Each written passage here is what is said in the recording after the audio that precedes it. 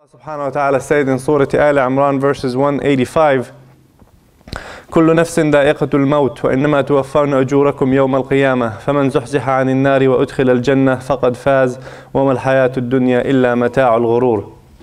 Very simple verse that describes the life that we live in, as Allah subhanahu wa ta'ala tells us that this life that we live in, or to go through this, the translation of hadith or of the ayah, Allah subhanahu wa ta'ala says that every soul is going to taste death, and each person will be given what they have worked for on the day of judgment. He says whoever avoids the hellfire wins, or whoever avoids the hellfires and enter paradise wins. And then he concludes with saying that this life that we live in is nothing but a mirage. It's nothing but a fake life that we live in and we chase after. So when we look at this ayah, Allah subhanahu wa ta'ala, as I said, is describing this life that we live from birth until we reach 60, 70, 80, 90. Some don't even reach that age. And we've known plenty of people in our community who, didn't make it to their 20s and 30s and 40s, and, people in our community that used to pray with us who are no longer with us. And a lot of times when you think about the concept of death and the people that die around us and the people that we love, we tend to forget about them. We will grieve, we will have sadness in our hearts, we will have, that emotional connection that, we really want to do something for them, but eventually people move on. And one guy was talking about a study that was done, and this probably may not be true or accurate for the Muslim community, but he said when people die, you're lucky if 10 people came to your funeral. And the guy was the guy that was given the talk. He was a very popular, very famous guy who was giving lectures, and he would have thousands and thousands of people attend his lectures. And he said, if only 10 people are going to come to my funeral, then I would really have to think about what is it that's going to matter. What would make people come to the funeral, and what would make people remember me? And in our situation as Muslims, usually when we hear that people have died or passed away, we try to attend the funeral, we try to attend the janazah prayer, but eventually after we leave, after we're done, and a lot of times you'll notice it is, by the time people get in their cars and just start driving away from the cemetery, we completely forget about that person. We completely disconnect with what happened, and if any dua we made for them at that point is probably the most dua that we're going to give them. And if you have children, if you have righteous children and you're lucky enough, then they'll make some sadaqah jari or some dua. And then by the second generation, your grandkids are most likely have forgotten about you, and they're not going to make anything for you. So the concept of death as we see it, we really have to focus on two main things. One is, what can I do for those who I love who passed away? And then what can I do for myself to prepare? Because if they were lucky enough to have a righteous child that can make dua for them and can make a continuous good deed, then we may not be as lucky. So we have to focus our attention towards what we do in this life and how much of it is actually going to count. I can study for an exam, and I can spend months and months and months studying for an exam, and I can learn everything that I need to know, but unless I'm learning about what's actually going to be on the test, then everything that I'm studying is probably useless for that test or for that exam. And this is what we have to think. This is where we have to shift our focus from this dunya and from this life of, where do I go from here? How do I judge myself now before I am put in a position so Allah subhanahu wa ta'ala is going to judge me? And this is something very simple. Sometimes we think that things are very complicated. We think that, I need to, do a lot of things to really get to that point. But when you look at your life, when you look at what you do, you'll probably be able to tell right away if you're going into the right direction or not. You'll be able to tell if you're spending time for the sake of Allah subhanahu wa ta'ala or not. Or if you're spending most of your time, most of your energy, most of your money for the sake of Allah subhanahu wa ta'ala or not. And we've heard plenty of khutbahs that talk about how you get into Jannah or how you get into the good side of Allah subhanahu wa ta'ala and following the sunnah. And the possibilities are endless.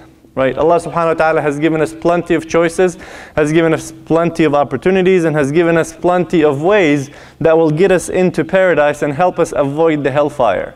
The question is that we have to think about ourselves is, where am I from that? Every time you go want to take a test, there's always a practice test or practice exam, or they tell you go practice before you go take that test. And this is what we have to think about. Have we practiced for the day of judgment? What did I do to practice me standing in front of Allah subhanahu wa ta'ala to say, okay, well, I have done 1, 2, 3, 4, 5, 6, or I have committed 1, 2, 3, 4, 5, 6 sins. And it's very easy to find those out. Now, we have to think that Allah subhanahu wa ta'ala, or we have to know that Allah subhanahu wa ta'ala is always putting us through hardships. Allah subhanahu wa ta'ala is always, putting these hurdles, is putting these issues, is putting these hardships in front of us to see where we react, or how we react, or where we go, and what we do. And the first thing we have to remember is that we have to stay on the side of Allah subhanahu wa ta'ala. In the hadith, that Allah or the Prophet ﷺ says, and the hadith is narrated by Ibn Abbas, that says, كنت خلف النبي صلى الله عليه وسلم فقال يا غلام إني أعلمك كلمات. And that the companion was behind the Prophet ﷺ, and he told him, I'm going to teach you some words of wisdom. He said, احفظ الله يحفظك احفظ الله تجده تجاهك. That you seek that, or you safeguards the boundaries of Allah subhanahu wa ta'ala, and Allah subhanahu wa ta'ala will save your own boundaries. Allah subhanahu wa ta'ala will safeguard you from the problems or from the issues that you have.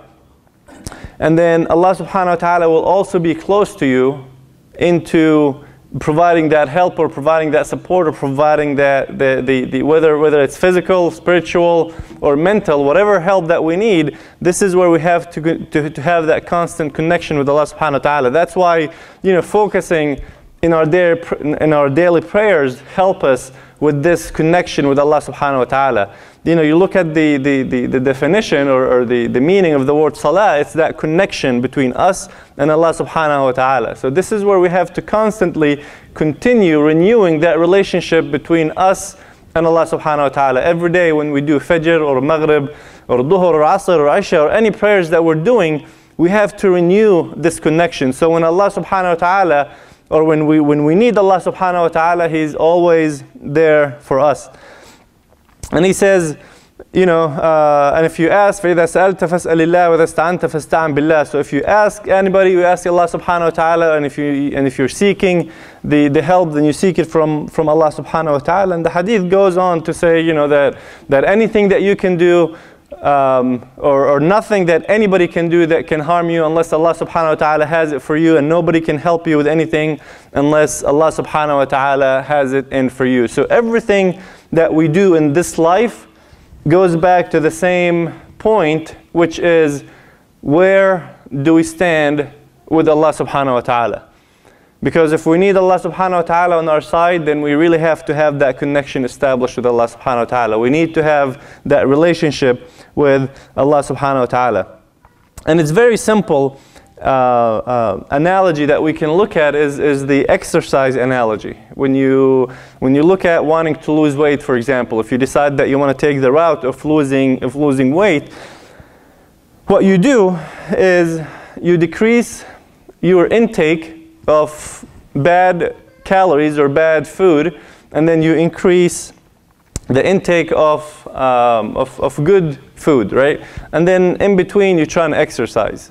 But if you balance the two, if you balance the bad intake and increase the good intake, then eventually you start losing weight, and eventually you reach your goal. as long as you stay consistent with this goal. And this is the same concept we can use in trying to reach Allah subhanahu wa ta'ala and in trying to renew that connection with Allah subhanahu wa ta'ala. We do good things and we do bad things. It comes a matter of which one wins, which one will overcome the other. Do I constantly try to improve myself? Do I constantly try to reach Allah subhanahu wa ta'ala and get close to Allah subhanahu wa ta'ala? And we know the hadith, when Allah subhanahu wa ta'ala said, the hadith Qudsi, when Allah subhanahu wa ta'ala says that, you know, the closer you get to me, the more closer I come back to you. And he said, for you to do that, you start with the fara'id, you start with the requirements, and then you continue doing the requirements until you start adding the nawafil, doing the extras, doing all the sunan, everything that's not required but it's very recommended for you to do. And he said, once we continue with that, we're going to reach a point where Allah subhanahu wa ta'ala is going to love us. And then once Allah subhanahu wa ta'ala gives us that love, then that's it. Then we're set. Then we really don't need any more help from anybody else, because I have Allah subhanahu wa ta'ala on my side. I have Allah subhanahu wa ta'ala giving me the protection that I need. I have Allah subhanahu wa ta'ala giving me the support that I need. And I have Allah subhanahu wa ta'ala giving me everything that I need. So think about what is it that you want to do. Think about which route that you want to take. Think about your relationship with Allah subhanahu wa ta'ala. How close do you feel when you have that, you know, one-on-one relationship with Allah subhanahu wa ta'ala? And we all know within our hearts. Nobody can really tell us how strong our faith is, how strong our iman is. You know, when we pick up the Quran and read it, do we feel that connection? When I make dua for Allah subhanahu wa ta'ala, do I feel that Allah subhanahu wa ta'ala is listening for me and Allah subhanahu wa ta'ala is answering my prayers? Or is it just coming out words out of my mouth with nothing connecting to the heart? This is where we have to visit ourselves. We have to start disconnecting ourselves from the pleasures of this dunya. And there are plenty. The pleasures in this life are plenty. And we've talked before about the pleasures of this dunya. Plenty of other people talked about the pleasures of this dunya. So there's really no need to go and talk about those pleasures and the dangers of those pleasures. It comes down to how much are you getting yourself involved in those pleasures. You know, how much time do you spend on your car and in your houses and going out and on your clothes and your furniture and things that at the end of the day will not help you one bit on the day of judgment. How much of it are we spending for the sake of Allah subhanahu wa ta'ala? And like I said before, spending for the sake of Allah subhanahu wa ta'ala doesn't necessarily mean financial. This could be something where you can do volunteering your time, giving up your time, giving up you know, some kind of advice, support, things that people need. Doing things within your community, helping your community to become a better community. And we really have to understand the concept that death is coming upon us. We know that we're all going to die. We all know that at one point we're going to be buried underground, and we all know that we're going to be judged. But yet we continue putting this in the back of our minds. We don't really think about it much. We don't, you know, worry about it much. We live with this illusion that my life consists of me going to school as a kid, me going to school as a kid, getting my high school degree, hopefully with good ACT scores and good grades, and then I get into a college, decent college, you know, have a decent degree, get a decent job, get married somewhere in the process, have kids, raise your kids right, and then we curl up and die, and eventually we move on, right? And then the next generation comes and the following generation will come. But then we never add the concept of judging ourselves before we get judged. We never add the concept of how much of an impact am I making in this life for myself and then for those who I love and for those who I want to help continue. I mean, remember, we are the people that the Prophet ﷺ said that when a man dies, or when a person dies, all of their actions stop. All of their accounts for the good deeds and the bad deeds have stopped, with the exception of one of three. And one of them is having a child that makes dua, or having a child that makes a good charity for his deceased parents. So where are we from continuing that hadith, or where are we from following that hadith for those people that have gone, for the people that have passed? And how much of it are we doing for ourselves? Because remember, if our children are going to remember us for days, months, if we're lucky, years, eventually they're going to get busy, they're going to get old, and then they're going to forget.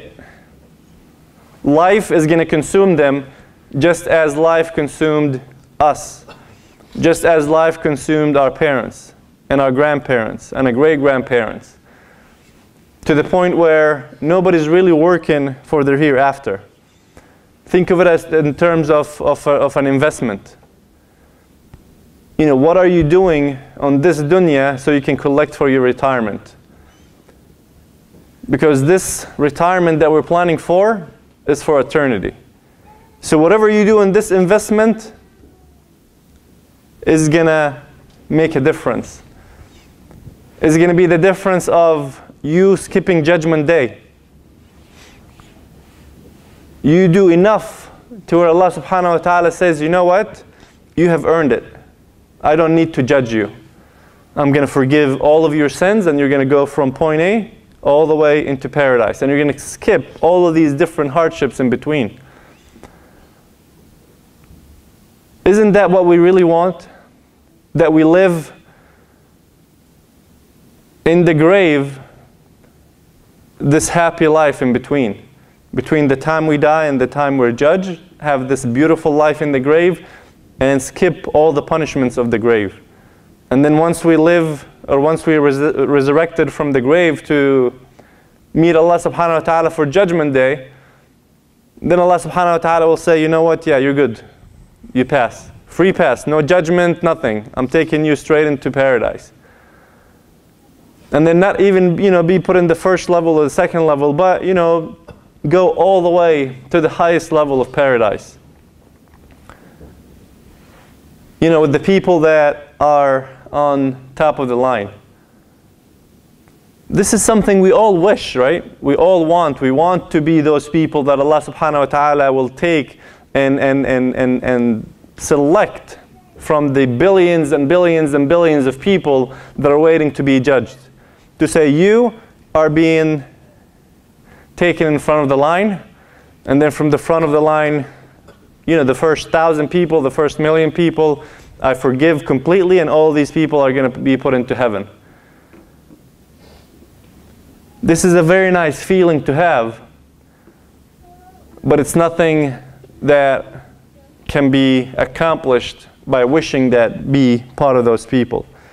It is nice to have that wishful thinking that Allah subhanahu wa ta'ala will have that mercy on me, but then I really need to put an effort into it. I need to keep in mind that today may be my last day. Today may be my last day where I live on this earth and I do any good deeds. If today was your last day, where would you be? What would you do? How much impact have you left on people? How much good impact versus how much bad impact have you left on people? How many people will actually come to your janazah prayer? If you happen to pass away during the week and your janazah prayer is during a weekday when everybody's working, how many people actually take off to come to your janazah prayer to make sure they make dua for you when you are prayed on and then when you are buried? And how many people are going to be left, to just, well, whoever shows up is good for me? How many people know if your children are going to make dua for you, or if your children are going to commit or do any charity work in your name? We don't have any of these answers guaranteed, right? Because you can move to a different city tomorrow, you can move to a different town, or you can move to a different country where you know nobody. But then if you have that connection with Allah subhanahu wa ta'ala, if you have done what you really needed to do, then Allah subhanahu wa ta'ala will take care of you. We've had a janazah, 2 janazahs in one day in Cincinnati. A lady that was a recent convert, an older lady, hasn't been Muslim for, I don't think it's even been a year. But because Allah subhanahu wa ta'ala wanted her to have a good janazah prayer, He had it done with another person whom people have loved. So he had the whole masjid full of people making janazah prayer on this lady who probably knew very little people in the community.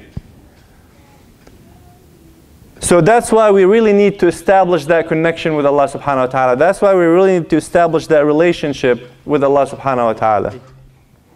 Dear brothers and sisters, we've talked about death before, we've talked about the relation that we need to have with Allah subhanahu wa ta'ala before, and we've talked about judging ourselves before we are judged by Allah subhanahu wa ta'ala.